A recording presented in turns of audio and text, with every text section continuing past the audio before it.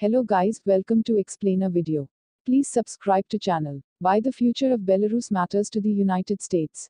On Monday night, heavily armed security forces poured into the streets of Minsk, the capital of Belarus, to quash massive and growing protests against five-term President and Putin ally Alexander Lukashenko.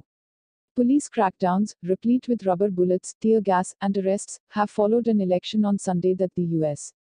State Department said isn't free and fair. The main opposition candidate, Svetlana Tikhanovskaya, has fled to Lithuania, but not before recording a video in which she nervously and solemnly reads a statement urging Belarusians to accept the official, though internationally disputed, election results in favor of Lukashenko. Shortly after her statement, the Lithuanian foreign minister suggested that she made it under duress. Her husband, an opposition journalist, has been jailed in recent weeks. Meanwhile, the Belarusian government has blocked the internet throughout the country and several prominent journalists have been arrested or simply missing.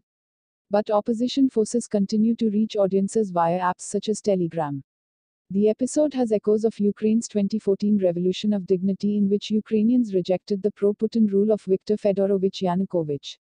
Similarly, what happens next in Belarus could have profound consequences for democratic movements in Eastern Europe and even the US military presence there.